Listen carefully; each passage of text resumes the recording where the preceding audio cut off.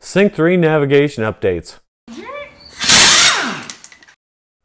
A lot of people have asked about Sync 3 navigation updates and if it's something they can do themselves.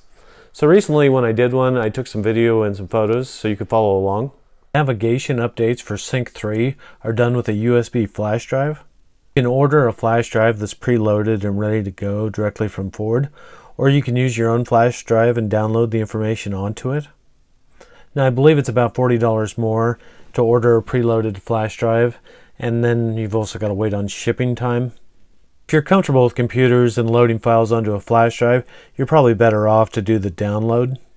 The exact website that you download these from or order it from has changed a few times, so probably the easiest way to do this is to go to help.ford.com and then type navigation update into the search bar.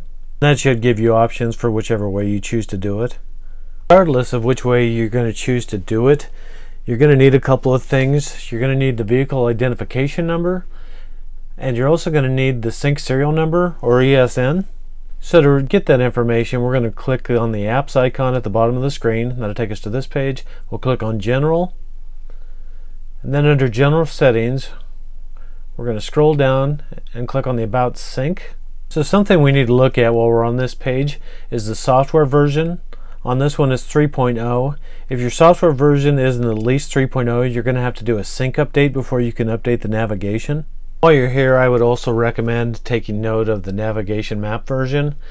You're going to want that information to make sure you're purchasing a newer version or a higher number, and you're also going to want that after you do the update. I usually like to come back to the screen just to make sure the update did take and it is showing the new number there. The two numbers that we needed to purchase our navigation update was the vehicle identification number, or the VIN number, and that is a 17-character long string that can be found right here on the page. And the second thing we needed was the ESN number for the sync system, and that can be found at the bottom of the page. I did blur out the last 8 characters of the VIN number on this screen, and I also blurred out the ESN number. The ESN number will start with a Y or a V, and can be found right here at the bottom of the page where it's shown. Both of these numbers are required though to purchase a navigation update for a vehicle.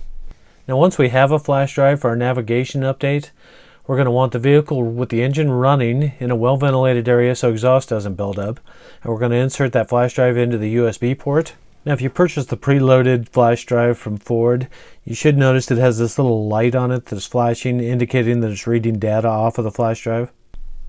So the sync system should reboot once, and then you should get this message, which makes absolutely no sense. It says installation complete. Just ignore it and continue on with the screen prompts.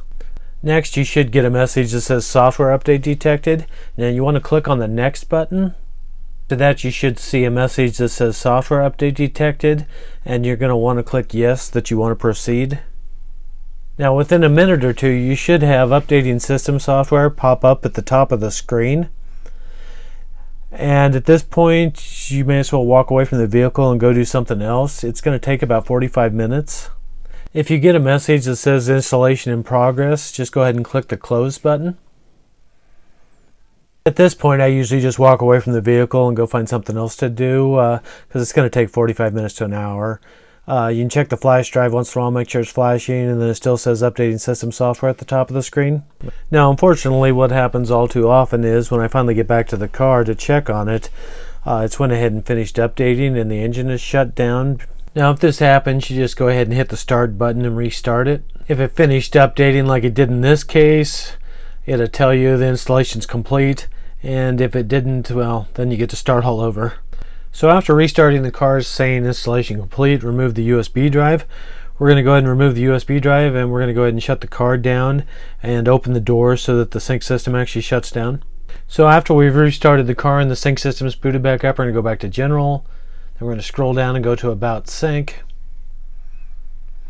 And there it is, Navigation Maps version 1.19. It updated. And that's all there is to it.